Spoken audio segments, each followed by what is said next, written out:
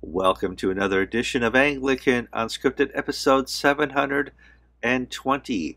I'm Kevin Carlson. I'm George Conger. Today's February 22nd, 2022.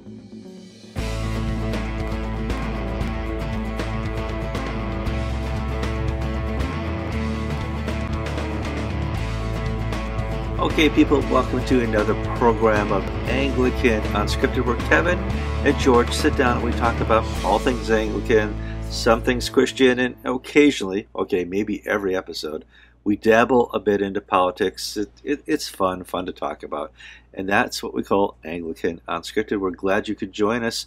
Before we get too far into the program, please like this episode. It's free for you to like, and it really helps us with free advertising. We appreciate that. If you have not subscribed to the show yet, click that little red rectangle and then the bell, and you'll get instant notifications anytime we post a new episode. Go to the comment section. Oh my goodness, we get almost 100 comments per episode. People offering their opinion, offering corrections to our stories, and keeping the conversation going. We really appreciate that. And if you've not shared Anglican Unscripted recently with family, friend, or foe, you just copy that URL and you send it to everybody, or post it on your own Facebook page. We appreciate that very much.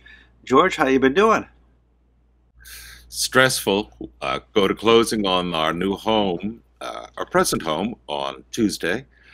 And so far the bank says they have all the things they need from us, but I'm just waiting for them to ask for something at Friday at 4:30, just when I can't get my hands on it. Yeah, I still have PTSD from my mortgage application years ago. No, I understand what you're going through. So, but when it's all over and you've finally signed that final document, 40 pages in, the relief you're going to feel is amazing, because now you're a homeowner. You're living that American dream, and you got a place to stay now for half a generation. You love it, George. Well, I can't wait to be able to walk out into the lawn and say, "You kids, get off my lawn," and it really is my lawn. I'm not going to call the landlord. I'm the landlord. That's great. All right, so let's move on and talk a little bit about some news. Well, before we do, this is a really nice day in Florida. We stay here in the winters, and in the winters it can be 60 degrees or 50 degrees, and the lows get down to 32 degrees. Today is an 85er, which I think it's a little early in the season to have 85ers. Am I wrong? No, this is the fall spring. This time of year we get a few weeks of wonderful weather where it's dry, warm. My daughter Laura is visiting from California for 2 weeks, and she and Susan, my wife, went to the beach. And the air temperature is in the mid-80s, but the water temperature is only in the mid-60s. So Laura from California thinks that's wonderful. Susan thinks that's freezing. But after this season, we get the pollen season, and then we get real spring. And at real spring, which is just in time for the kids to come down to Daytona Beach, the water is up to the 80s and the air is up to the 80s. So we're waiting for those to intersect. All right. Yeah, it won't be too long. We've got most of our trip planned for the summer, and I'll let you guys know more about that as we get closer. Let's go here to show notes. And we left a cliffhanger last week. We were going to talk about church for the sake of others, and there just wasn't time, because it's always a bigger topic, and we want to handle it correctly and not lead any question as to what we're reporting. So we were sent a video of a church who is a Presbyterian church, and they're interested in joining the ACNA. But they're leaving the Presbyterian church because they don't fully agree with the Presbyterian understanding of same-sex relationships and same-sex feelings and emotions and all that. And even though the Presbyterian church does completely agree with the ACNA, they think, hey, well, let's go to C4SO, a byproduct of the ACNA, because they agree with us, even though they don't agree with the ACNA. And I thought we could hammer this out, because is the C4SO always going to be that liberal outage here of the ACNA, where churches who just don't agree with the current denomination on same-sex issues want to go, George?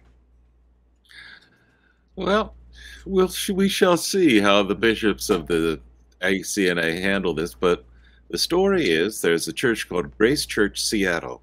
It's a Presbyterian Church of America congregation. And if you look at their YouTube and worship videos, it's the sort of place where they've got a pastor who has an open neck shirt and a sports coat and skinny jeans and black sneakers, who stands on a stage, no altar, anything like that, drum set on one side, smoke machine on the other. They're on the Canterbury Trail. They've become enamored with the historic episcopate and the basically Anglican way of doing things in the prayer book. But they also hold on to, if you will, the culture of modern America or modern Seattle. They're on the progressive side on the gender and sexuality issues.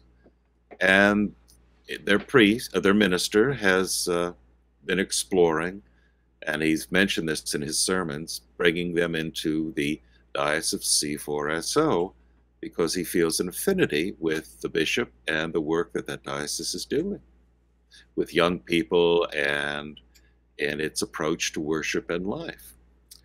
Now, I have to say, if any of our Anglo-Catholic or REC friends stopped in for a worship there, they would basically run out screaming. I'm being silly, of course. Yeah, I know. I think they're much more tolerant than that. But but here's this reality we have on the ground. C4SO does a wonderful job reaching the youth. Does a wonderful job in growing and planting churches. What we find and discover is they have kind of an open-mindedness to this woke culture. They also have an open-mindedness to where sexuality is defined within the Bible and within the ACNA and within culture. And they don't really want to over-define things because they think that would exclude people they're trying to reach. And whereas you mean well, the one thing you want to be very certain of in this day and age is your definitions of words and what they mean. Because we know Satan is the author of confusion. And if we're trying to bring the gospel and bring Jesus and bring transformation into the lives of this lost generation, you have to be sure they understand what you're saying, and you have defined your words so that they understand completely what it means to live a transformed life. And I can't have this wishy-washiness. It bothers me greatly, George. Well, one of the successes or geniuses of Anglicanism is its tradition of conversation and compromise. However, people misunderstand what we mean by compromise. It doesn't mean being wishy-washy. It means having Anglo-Catholics and evangelicals who who do not share a common idea as to what is actually happening at the Eucharist, being able to kneel together, shoulder to shoulder, and worship the living God, Jesus Christ. We're in conversation. We compromise. We don't insist that they do it our way or we have to do it their way. But that stands on top of the unchanging eternals of this gospel and the doctrines of the church. So for some people on the Canterbury Trail, they're enamored with the externals and the buzzwords, but they really don't see what truly is there and which has allowed the Anglican Church to prosper and survive all these centuries. Compromise does not mean being wishy-washy. No, but I would fully invite Grace Church into the ACNA from Seattle and to experience not just the Diocese of C4SO, but all the ACNA has to offer and all the Anglican community has to offer. I have clearly, I still have great hope for the Anglican Communion, or I'll have to change the name of the channel here to something besides Anglican TV. George, let's move on to some more. Actually, what I am hoping is if they introduce a Nirvana Mass, just like we have the YouTube Mass. YouTube Eucharist. YouTube Eucharist, have a Nirvana Eucharist. Yes. Grunge. The grunge Eucharist is what we call it. Let's talk about a story we found on davido.net. The Diocese of Perth is once again going down the the actions that would cause division, and it's caused clearly by the Archbishop wanting to live within the culture she so desires. And let's tell the people the story, George. Well, there are four ordinations scheduled in the coming week by Kay Goldsworthy at the Cathedral in Perth, Western Australia. Goldsworthy, little background, 2018, 2019, released a statement on human sexuality saying it basically chaste in marriage, celibate in singleness. So basically she affirmed the Lambeth 110 and the traditional Anglican understanding. Well, two of the candidates for ordination, one of them was a prominent layman who lived with his partner, a woman. They've had several children. He went all throughout the process for ordination with being unmarried, but living with a woman and having children. Sort of the common, I don't want to even say boomer, but Gen Z, we don't need marriage business. We've seen that since the 1960s, yes. Well, he finally wised up in a few weeks. He recently got married. But after basically being through the system several years, I think finally somebody said, well, you might as well do this just before you get ordained. And the other is a partnered gay man with a same-sex partner is going to be ordained. And the Anglican Church of Australia is more conservative than the Church of England, certainly more conservative than the Episcopal Church in its doctrine and formularies. You can't do this. And there are people who are gay clergy who have come out after ordination, if you will, including the precentor at the cathedral in Perth, recently appointed by the diocese, a gay partnered man. So for the, if you will, the conservatives in the Anglican Church of Australia, and certainly for the conservative minority in the Diocese of Perth, this is a spit in the eye. Because the bishop has said one thing, and now the diocesan machine led by the bishop is doing the exact opposite. You can be a partnered man with children with your partner, not your wife. You can be a partnered same-sex person. And what the bishop has said is wrong. What the church's doctrines do not permit, it's okay. So this is a flashpoint. Yeah, no, I agree. And we've certainly recently spoken with David old enough to know that of any church I've seen within like a community, the Diocese of Sydney and what's happening down under, there seems to be ebbs and flows. They don't seem to have the loss we see like with the Episcopal Church, where it's one and done.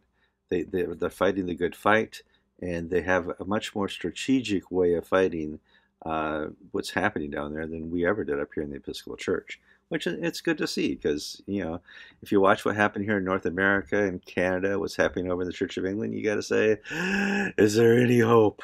So, cool. Next conversation we're going to have is talking about the Church of England and their desire to hold up one of the greatest evils we can think of, conversion therapy, and praying for people who want to leave the same-sex and homosexual lifestyle. George, what's the story? Gavin Collins is the area bishop of Dorchester, which is within the Diocese of Oxford. We'd call him a suffragan bishop in the U.S. In England, he's an area bishop. On the diocesan webpage, he penned a condemnation of the clergy petition, national petition, asking the government to make sure that if they ban conversion therapy, they make an allowance for praying for people who wish deliverance from same-sex attractions. English government is looking to ban conversion therapy. In other words, that you can go to a psychologist and ask to be treated for same-sex attractions. They want to forbid that. The United States, that's been tried in some places, and it's in the courts right now, but basically in the United States where it's standing right now is that it's a free speech.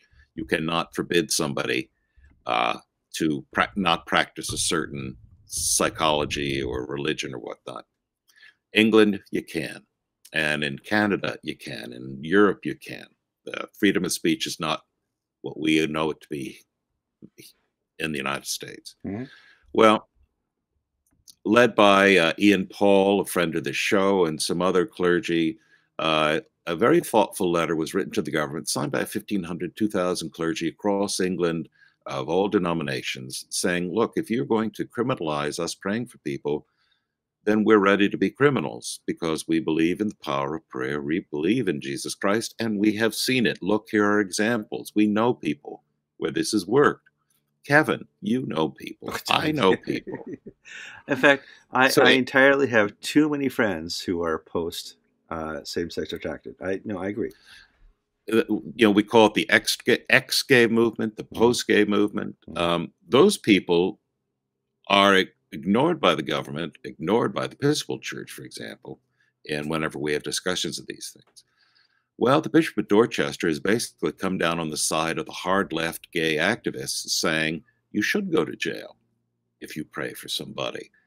And what the bishop did is he set up a straw man. He condemned, essentially, he's saying those people who want to pray, he's basically saying what you want to do is really lock people up in institutions, subject them to electroshock therapy or something like that to sort of zap the gay out of them.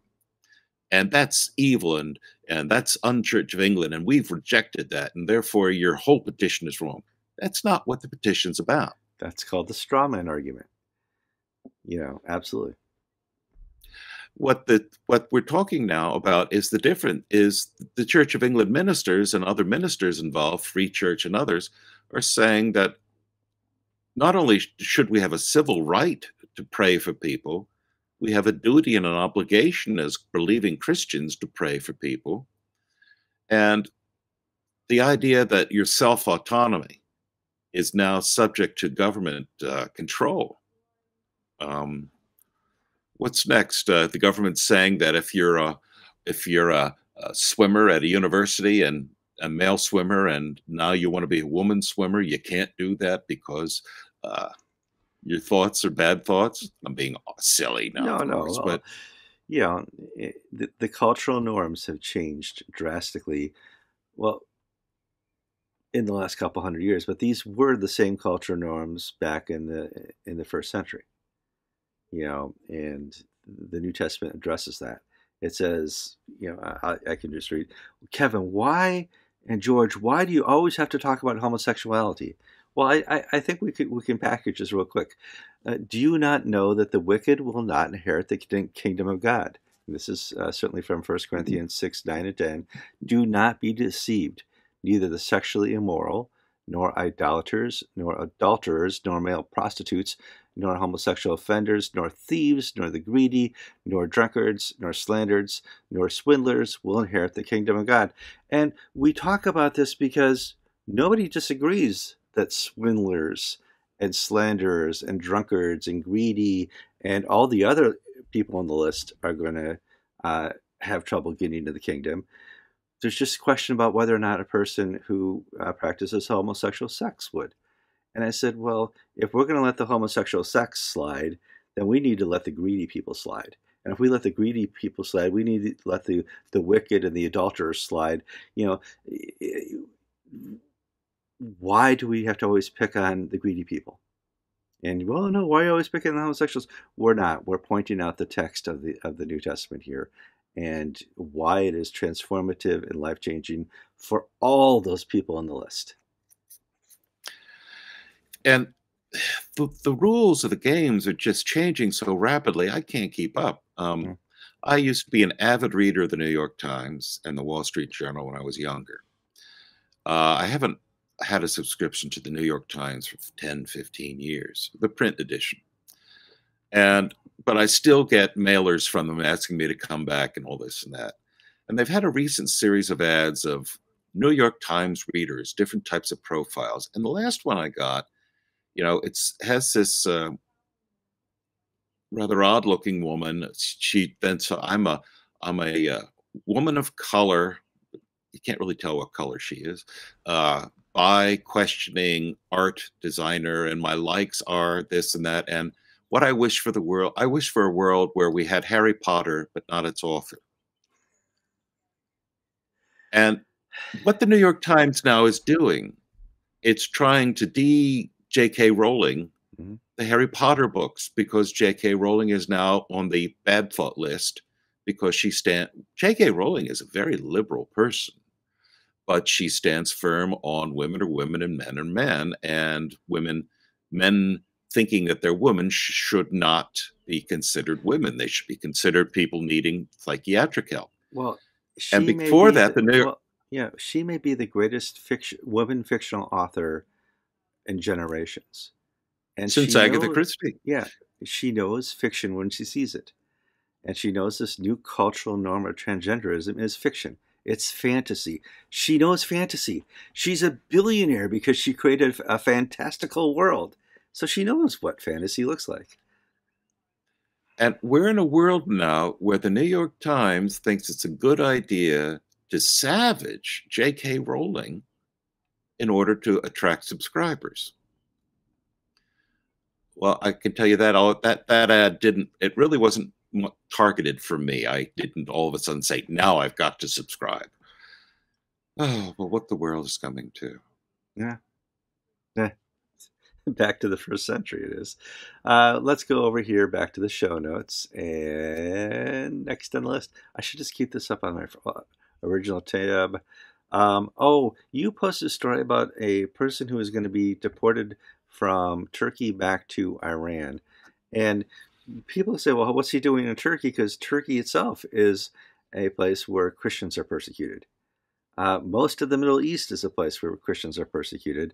Let's talk a little about the story, because Iran is a worse place than Turkey, and this would be very significant if he had to go back to the place where he used to be a Christian evangelical. Hekmat Salimi is a man, I think in his late 60s, early 70s. He is a priest of the Anglican Diocese of Iran. As a young man, he converted from Islam to Christianity, and under the influence of the bishop at that time, became an Anglican priest before the revolution. He's been able to stick it out while the bishop had to go into exile and so many other people, Anglican Christians, had to leave. He's been able to continue his ministry quietly, not attracting attention. He's kept his head down and preaching the gospel. He had to flee Iran 6 years ago with his wife and adult daughter because the next wave of persecution was coming, and it was quite clear that he was on the list to disappear or to go into prison, not only because he's a Christian priest, but because he's a convert from Islam. Well, he fled the country and went to Turkey, crossed the border, and was given asylum in Turkey. And he's been in Turkey for the last 6 years.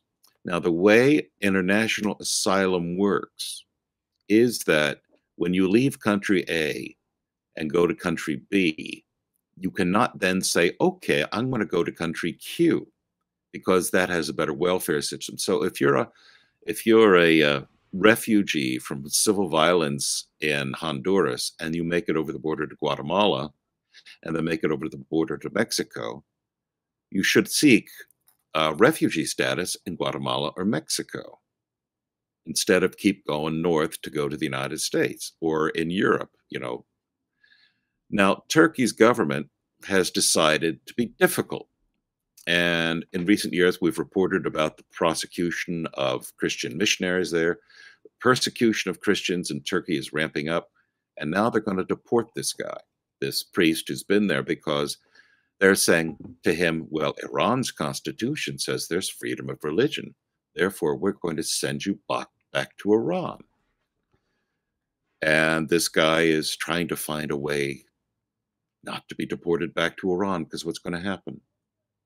We know what's going to happen. Well, we know what's going to happen. And when we say freedom of religion, yes, in theory, on paper, Iran and a couple other Arab countries have written into their constitution or bylaws safety for those who practice a different religion, except for those who are in the country trying to convert people to their religion.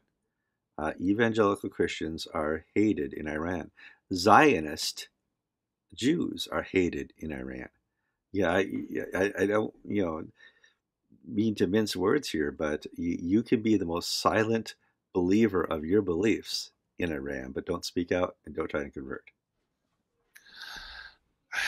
And here's the thing, our church leaders, they're talking about global warming. They're talking about mosquito nets. They're talking about things that are they're talking about gun control in Michigan. Now, here's the joke. They talk about gun control in the suburbs of Michigan, not about gun control in the city of Detroit, where black kids are killing black kids. We don't hear a word about that. Mhm. But white kids killing white kids, that's a crisis. Where are our church leaders? Here's the time when the Anglican communion can stand up and do something for an individual, whether it's bring him to Europe or to Italy or to the United States or Canada, someplace where he can get asylum as a bona fide refugee from political persecution. But as we've seen in England, hardly any Christian refugees from Syria, for example, are given asylum. Almost all the refugees are Muslims. The government there has a discrimination policy against Christians. The Biden administration's the same way. Christian persecution is not an issue on the governments of Europe and America's list. Recently, the U.S. removed Nigeria from the list of countries of political concern for persecution of Christians. And the Christian Association of Nigeria, CAN, basically blew up saying, what are you talking about? It's never been worse. The persecution and the murder of Christian farmers by Fulani Muslim tribesmen is increasing day by day. And Boko Haram is even worse than all this. And where are our religious leaders? Well, hold on. Where are they? They're trying to keep the doors open. Diocese of Connecticut, a perfect example. They run Christians out of the churches. They've helped form the ACNA, and now they find out their churches are empty. The elderly who were supporting and keeping the churches above and in the black are dying off and gone. What will we do to fill our churches? We can't call the Christians back. Why don't we call the spiritual back, George? Like, oh my gosh. Well, we may as well have mushrooms to smoke and pot to sell, because you're going back to the 60s and 70s again. Invite the spiritual back. Yeah, there's a church in Fairfield County, right off the New York, Haven and Hartford line up from New York. One of these old Episcopal churches on the green in one of these towns. Mm-hmm. That has all of a sudden decided, why don't we do an outreach? Because our church is empty and we have prime real estate, why don't we offer worship opportunities to the spiritual, but not religious? And there was a recent Religion News Service article about this, where self-congratulatory preening on both sides about how morally righteous these people were and what a new innovation this was. But man, I have seen this stuff ever since I was a child. You know, back in the 60s, the Episcopal Church wanted to be the church of what's happening now. Mm-hmm. And, you know, ditching the priest's collar for a white turtleneck and sandals, and offering an empty spirituality may seem, offering a spirituality that has no basis other than worshiping the inner self is no basis. But no, it's spiritual hedonism. It is spiritual hedonism. Be the best you can be. That's the Eucharist of spiritual hedonism. I thought that was the U.S. Army commercial. Be all that you can be. That's different. Be the best you can be is the new spiritual, the new spiritual hedonism, where every person is an individual, every person is their own God, every person is completely in control of every thought, desire, and future they have. And we so empower you, because we're empowered, to be the best you that you can be. And boy, if there's any anti-gospel message ever, that's the one. You know, the gospel of transformation. Well, there's several things here. First, it's the old heresies come back again and again and again. The old songs are replayed, and a new generation thinks they're new and neat and original, and they're not. Mm-hmm. But it's the same at its base the same problem that we have underway now in South Africa. And last week, or this week, I printed the communique from the House of Bishops of South Africa, Southern Africa, on their bishops' meeting. And, I printed it, and after I printed it, I read it through in detail, and a line struck me. And let me just, if I may, Kevin, I want to read you that line. We're ahead of schedule. Talk communique from the bishops of Southern Africa from February 2022. Go all the way down to pastoral matters. And so I'm looking through this thinking, ooh, pastoral matters might be of interest. And, they want to look at lay presidency of the Eucharist. Yeah. Oh, exciting, let's set the Catholics and the evangelicals on fire. Go down, their list. And then there's a heading called Isangoma. Don't know what that is off the top of my head. I'll read it to you. Synod deliberated on the issue of clergy who are embracing traditional practices such as training to be a diviner, a Sangoma, and claiming that this is a call from the ancestors. The issue will be investigated before further being discussed by Synod. Let's pause for a second. What did I just read? There are clergy in the South African church who are training to be and believe that they are traditional tribal shamans, witch doctors, healers. Yes. Now, witch doctors may seem pejorative to some people, but it's the word that we all know. And so I contacted some friends, people who've written for us in the past in South Africa, saying, what's going on here?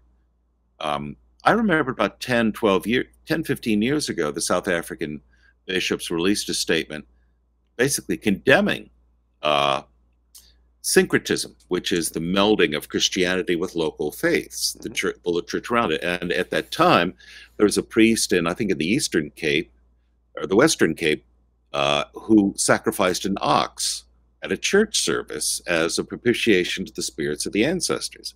I think it was a Hoxa cultural practice.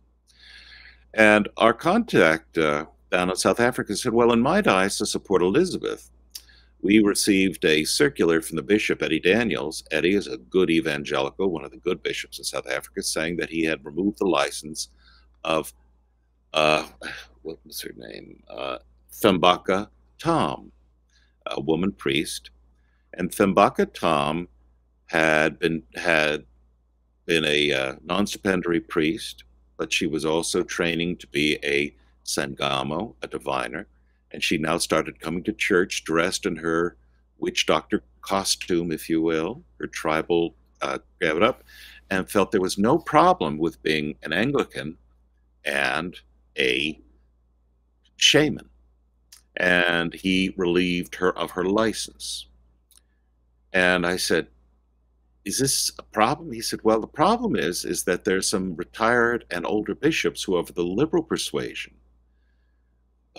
who are trying to mimic the African independent churches, the churches that are not tied to any national denomination, but are basically combinations of African spirituality and Christian practices, internally African, externally Christian. And they think for basically woke purposes that this is a good thing. Now, if I may interject here, we cannot as Westerners condemn them for this. Because, Kevin, do you remember the consecration of Catherine Jefferts Schori, installation of Catherine Jefferts Schori? Lots of things I remember. I remember Bishop of the Diocese of Rhode Island, Bishop Wolf, had to deal with a priest who wanted to place both sides of Christianity. I forget what she was. We had another priest. A Muslim Christian. Yeah, Muslim. She was the Muslim Christian. She was the Muslim Christian. I remember we had a priest who had a spirit guide, and had a spirit animal. I remember Catherine Jefferts Schori's consecration, where we had dancing spirits with little waving banners going down the front of the aisle when she was processed up into the altar. So no, we can't say, oh, holier than thou. We never go there. No, we've been there. And Diocese of Los Angeles. Christianity, yeah, well, Christianity has been there. This is no different than first century Gnosticism. This is no different than BC Gnosticism, you know. Diocese of Los Angeles, at its last consecration, had smudge pots from Native Americans to propitiate the spirits using sage. And oh, well, this is a local custom to show how inclusive we are. At the end of the day, there's no difference from using smudge pots to bring about the spirits than our most wonderful of wonderful stories, Kevin, Oakwise the Druid, the Episcopal priest in suburban Philadelphia, who by day was a respectable Episcopal clergyman, by night was a druid who would gather mistletoe from oak trees and dance around naked in the moonlight. And, you know, I think that man was mental myself. I don't think this was a fully developed theology. I think this guy just cracked and went Yeah, loony. under the pressure. But what's the tie between all of these things? You know, from the Connecticut religious but not spiritual to ancestor worship. China, the CCP, the Chinese Communist Party, has instructed the Three Self-Patriotic Movement, Christian Council of China, the official Protestant churches, that the CCP is producing a new edition of the Bible. Was it the King James Version or the German Mal? Well, the German Mal version has some editorial changes. When Jesus forgives the woman caught in adultery, it's changed from go and sin no more to Jesus saying, go and sin no more, for I am a sinner too. Wow. Let's see. In other words, Jesus is a wise teacher. He's not God. Jesus is just a man. He's only human. And in other words, the Chinese Communist Party is changing the Bible to make it in conform with Mao Zedong thought, with President Xi thought. What's the link from Xi to shamans in South Africa, smudge pots in L.A., spiritual but not religious among the commuter set in Connecticut? It's all the work of Satan. None of this is new. None of this. The Nazis did what the Chinese communists are doing. The Nazis de-Judaized the Bible. Mm-hmm. They tried to make Jesus an Aryan because Jews were polluted blood, and therefore not a good German Aryan could not worship a Jew. It's just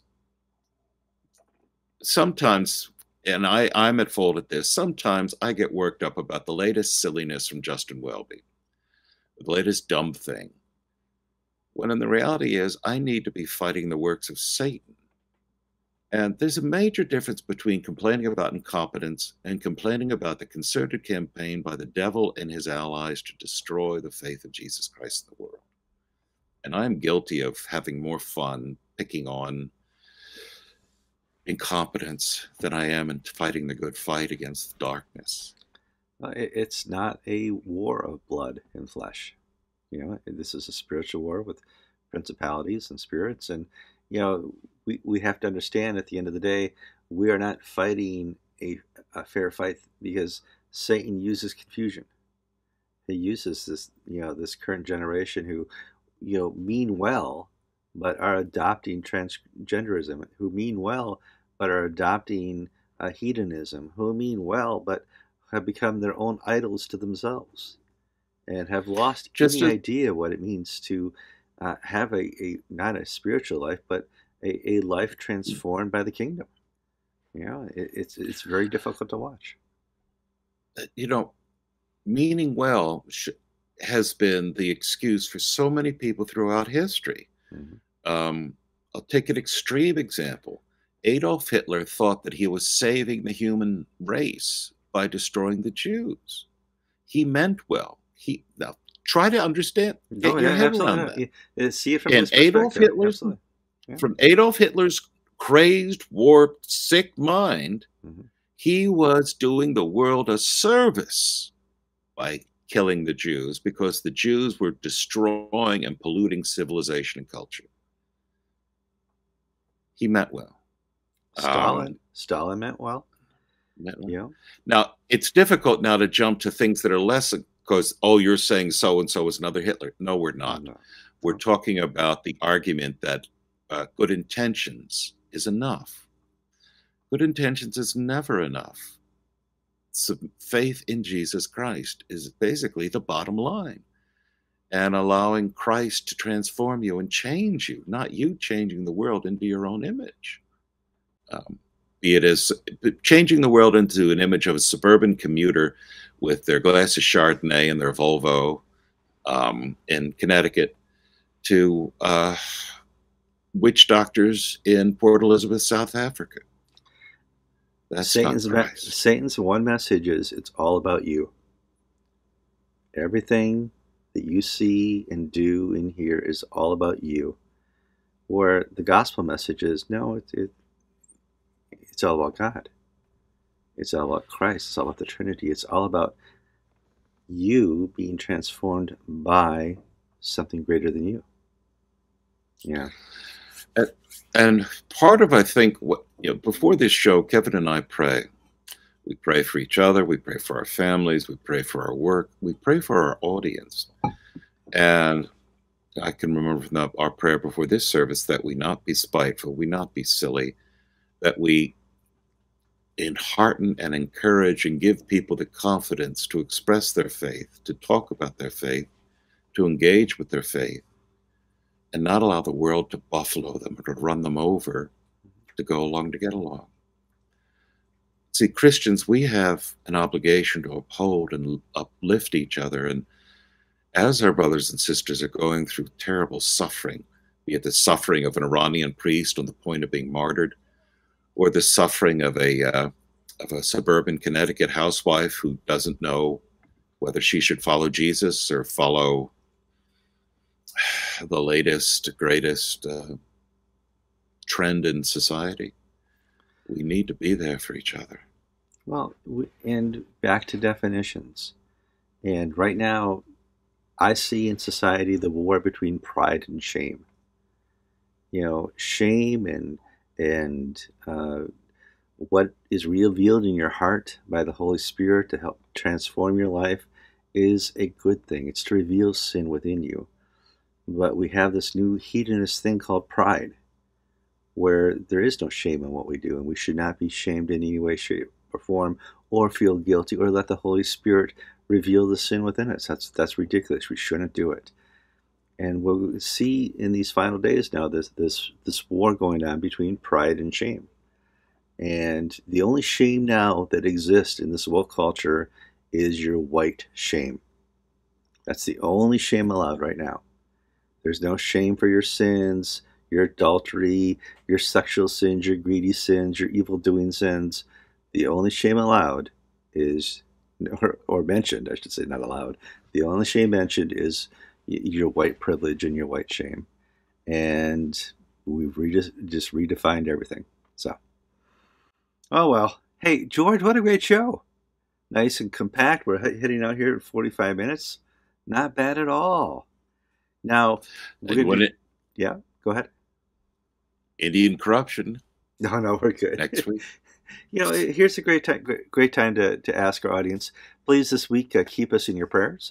George is going through a stressful time with his mortgage. I'm going to have to get a root canal done and my cataract surgery done in the next couple of weeks. So keep us both in your prayers as God continues to lead us and use this ministry to do wonderful things. Pray for the people who listen to Anglican Unscripted, that they would not be transformed by Kevin or George, but they'd be transformed by the gospel message that hopefully is coming through us. I'm Kevin Carlson. And I'm George Conger, and you've been watching episode 720 of Anglican Unscripted.